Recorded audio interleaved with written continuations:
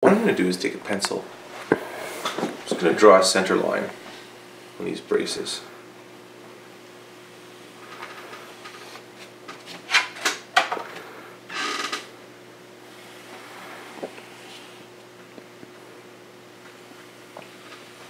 Those guys, and then there's these guys. I will also try to refer to the soundboard and the braces without using genders.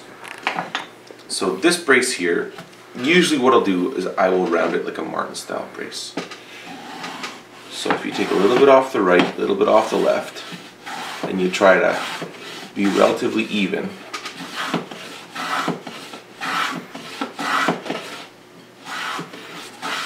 slowly round it.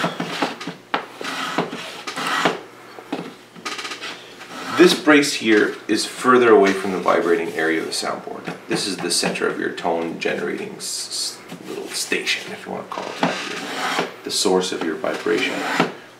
This brace here, the main purpose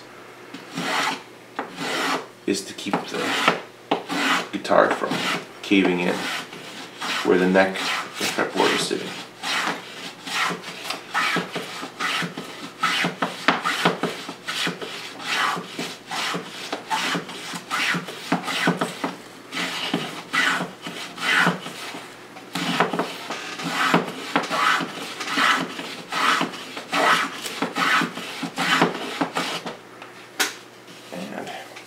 That's it's shaped now, but it's also important to keep an eye on the dimensions of your braces. So if you want to measure it here, let's see, we're at 820 thou roughly by about 450. So that's like 1270.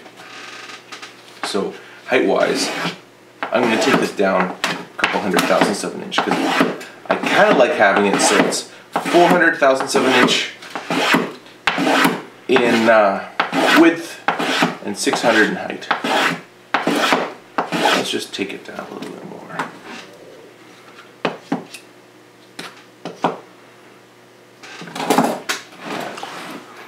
One thing that I should also do, just to make it easier,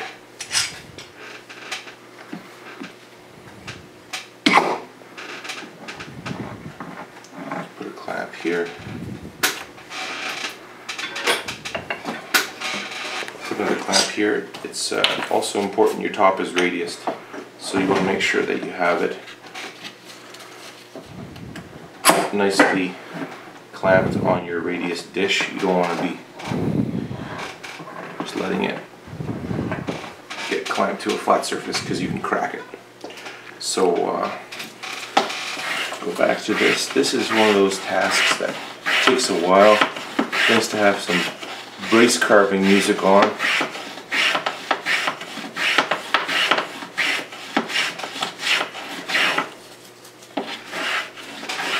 Now if you have a lower brace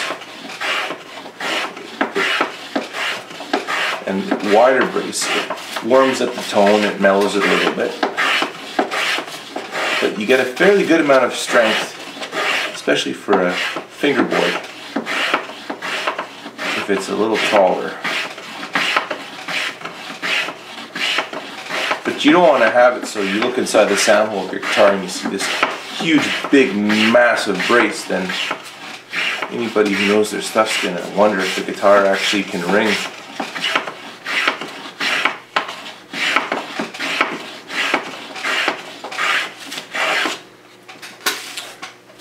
And that's kind of close. It's in the ballpark. So then, with the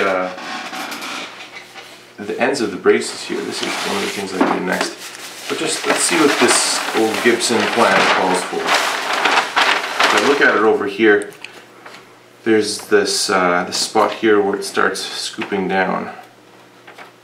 That's about 1.5 inches from the edge there. I know this is oversized, so it might be better off if I actually measure from the X brace and mark out exactly where it's supposed to start to scoop down. And I tend to build my guitars, even if they're a Gibson shape, build them more in the Martin style. So these braces will end up looking more like a Martin. Maybe I should say they'll look more like a Hamm-tone.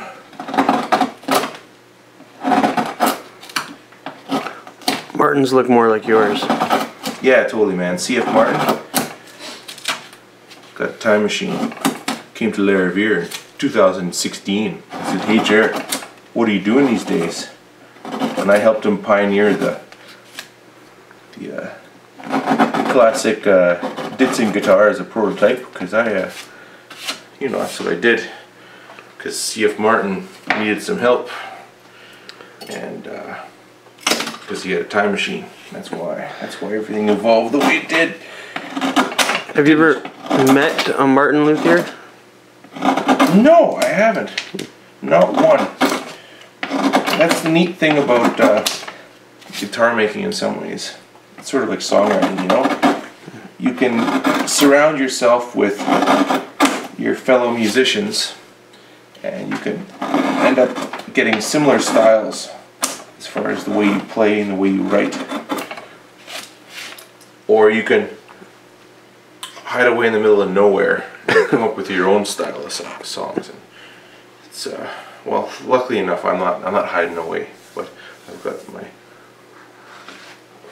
my friends in Winnipeg that build, and I've met a good number of great luthiers, but no, not too many from the American factories. I guess being in Canada, there's a different culture.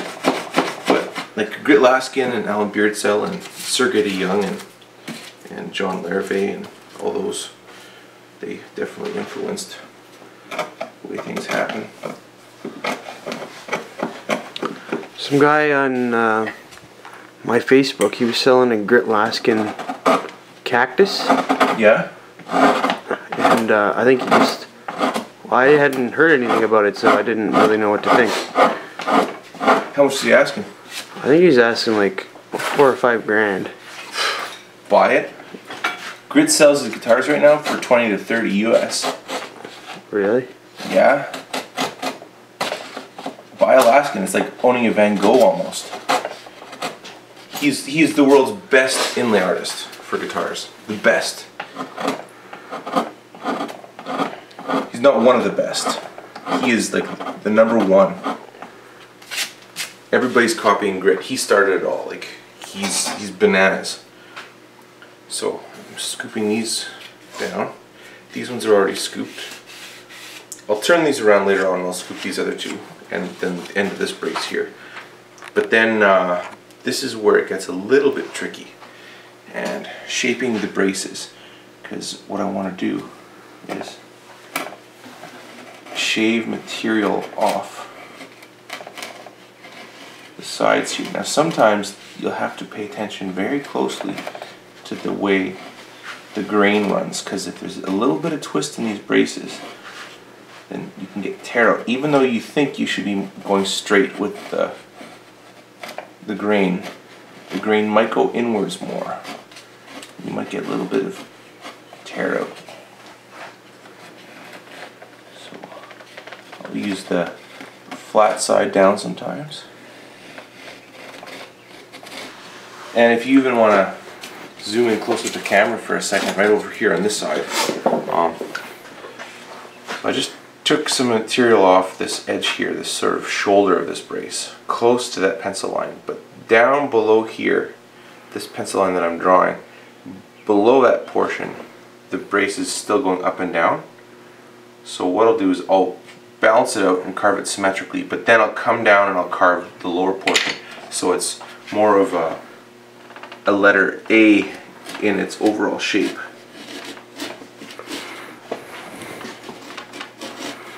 And this is the way that Jean Larrivee braced and carved his earlier guitars. A lot of the companies nowadays, what they'll do is they'll just profile the sides of the guitars. They'll thickness them and they'll taper them and profile and adjust them tonally by scooping them from the side. Almost like a two-dimensional method of carving. But this is more the hand-carved way. It's when can more effectively and efficiently reduce weight on the brace while maintaining strength. So you'll have a guitar that might actually have a little bit more focus, a little bit more clarity, a little bit more volume, and it'll also be a little bit stronger. That's why some factory-built guitars sound a little bit muddy. It's because they're not carved as carefully. Well, if they had a template, wouldn't they pre-scoop all of the bracing before they glue it on even? Totally, it's just profiled from the sides. They don't actually shape the brace from this side to this side. They'll just cut the profile sideways. And some of them, like we can take a look at that tail over there. That's just ripped apart for reference.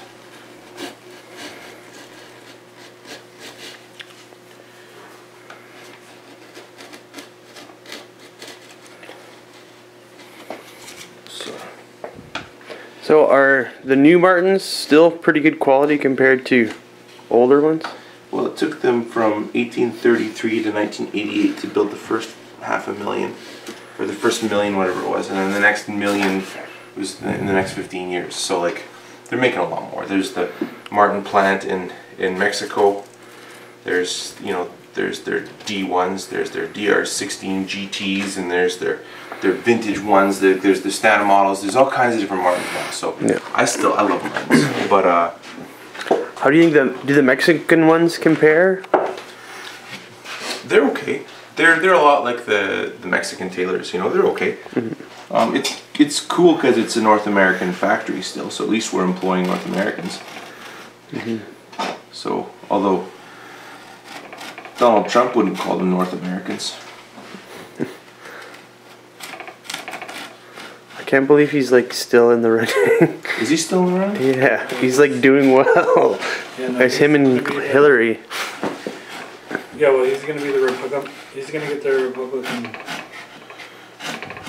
Both Hillary and Trump are scary for different reasons, eh? And Bernie just went and said support Hillary. I heard about that, which is tragic. I was all about the Bernie. Oh, totally, man. Imagine we had like Justin Trudeau and Bernie Sanders. We'd actually have a progressive left government in the entire continent. It would be incredible. Hillary's just as Clinton-esque as her husband, I guess. Let's not talk politics.